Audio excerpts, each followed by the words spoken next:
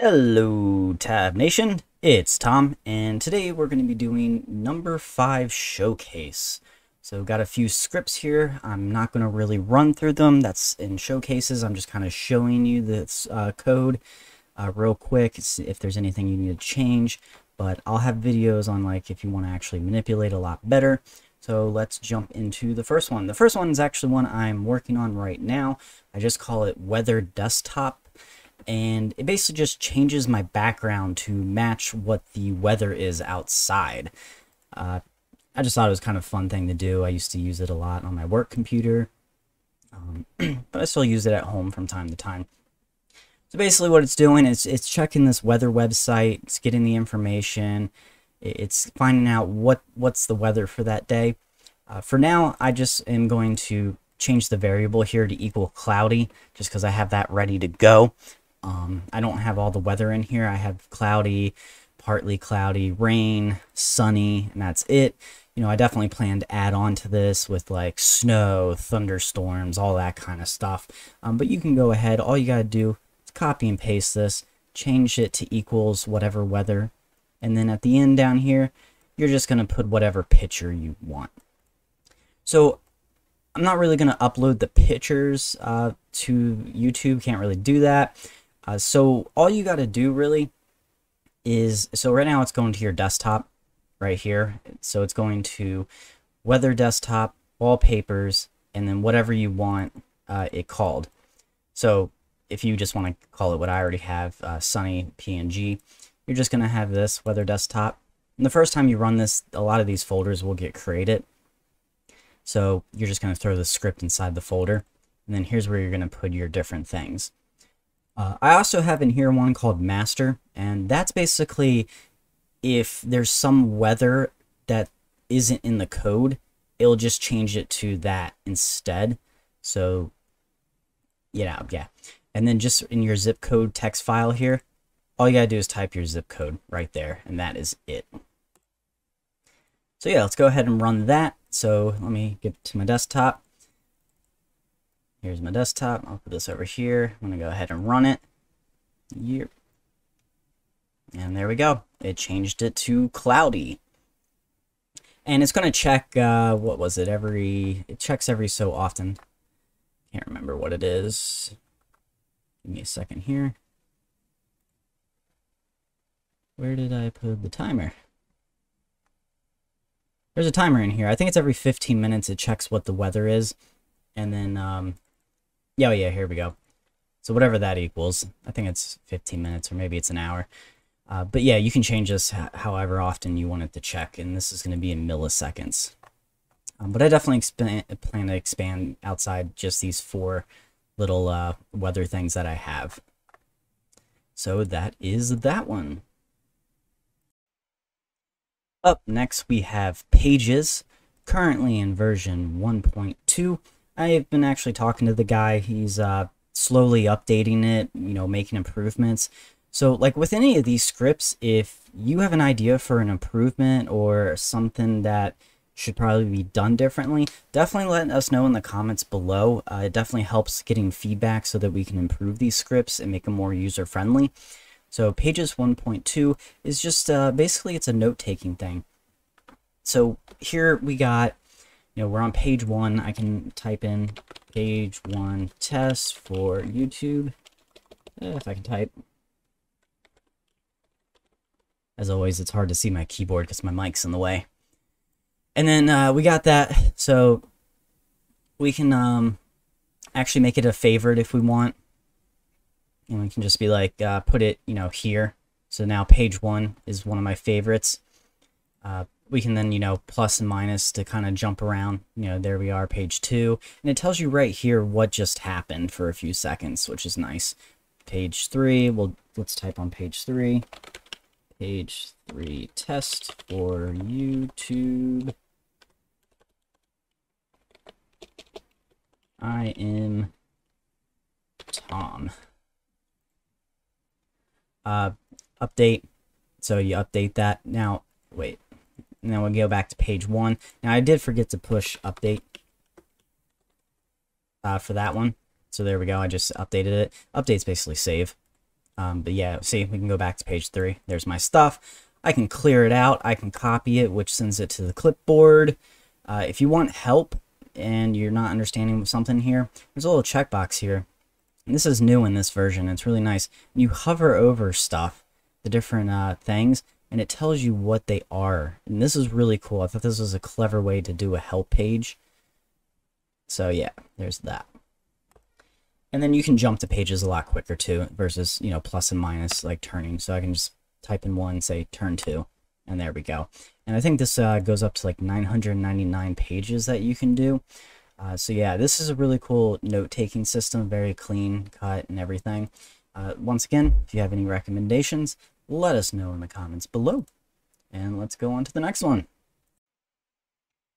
So this is just Snake written AutoHotkeys, and it basically plays on your desktop. I thought this was, obviously it's not more of a useful script, it's more of a fun script, but I could see myself like kind of just being at work and sneaking this onto the computer to play. So let's run that. So you start out with this little GUI box here. A few little settings that you can change here. You know, the tick rate, snake height, all that. We'll just leave it at the defaults.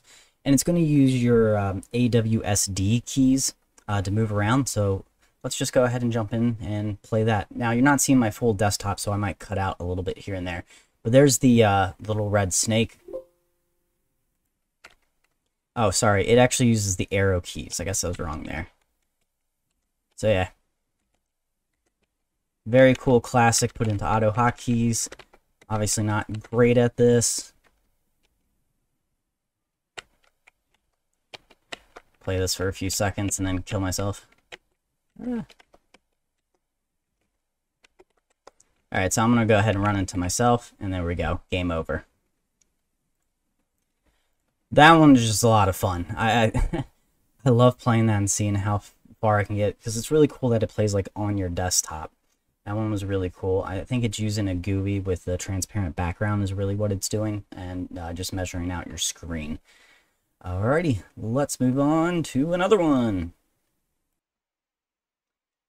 So I don't use them very often, but using like trees in your code can be very useful. I've done it before, and honestly, the big reason I stay away from them is because they can be kind of a pain to, like, once you code it, edit them and all that. So this comes from a girl on Reddit that I was talking to also that created this, and she's also looking for, you know, any feedback you guys have, and this has been very helpful. It's probably going to make me want to use trees a little bit more often. So this is the current version. Obviously, she's probably making updates to it from time to time. You know, everything's going to be credited down below, just because I can't remember their names off the top of my head. But yeah, so it's pretty cool. You can just be like, I don't know, tacos. Or no, let's do food. So we can add a branch. Then we can, you know, go to this one. We can add a child. We can be like, food, types of food, tacos. Add child. Let's add another one. Pizza. Add child. And then from there, you can also go in here and say tacos. Well, what kind? Beef. Add child. Now, technically, this wouldn't be considered a grandchild. But same, it's pretty self-explanatory. You know, what else is there? Fish tacos. Disgusting, in my opinion. And it literally shows it to you live of what it's going to look like. You can then, you know, edit something if you misspelled something. You can delete it if you change your mind. And then copy is actually going to show you the code and then throw it into your clipboard. So you can just throw it into, you know, whatever IDE you're using to code. And then, you know, reset is just going to start all over. This is amazing. I mean, I've always hated using tree views, but this will make me actually probably use them from time to time, depending on the program I'm designing. So I really like this. This is really clean looking, and I hope you guys find it very useful. I mean, it took making a tree view, you know, from 15 minutes down to like a minute, you know, depending on how big you're making it and stuff, but it's a huge time saver. It's great. All right, and our final one today is this one, Joe DF's QuickColorGui. So not much to talk about. A lot of the codes has been done very clean, very organized, lots of comments. I was very impressed with this. So yeah, let's take a look at what this does exactly. So a lot of times you might be using like pixel searches and stuff.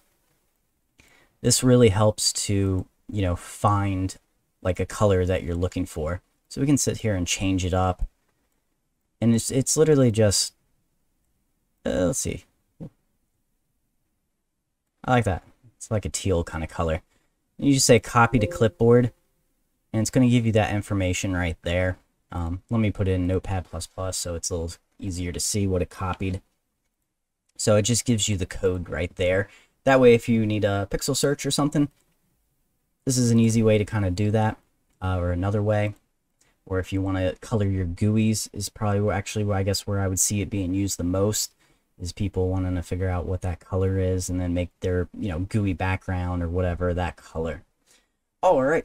If you guys have a script that you found useful that I haven't covered yet, whether you made it or you just found it on the internet and use it a lot, definitely send me like a link to it, or hit me up on Discord. It's in my channel information. I'm happy to share like anybody's script. A lot of people sometimes want a quick answer. They don't really want to spend there and code 400 lines of code when somebody's already done it. Why reinvent the wheel? So these videos are meant to just be kind of like, here's what it does, use it if you want. Share any video or scripts that you guys have.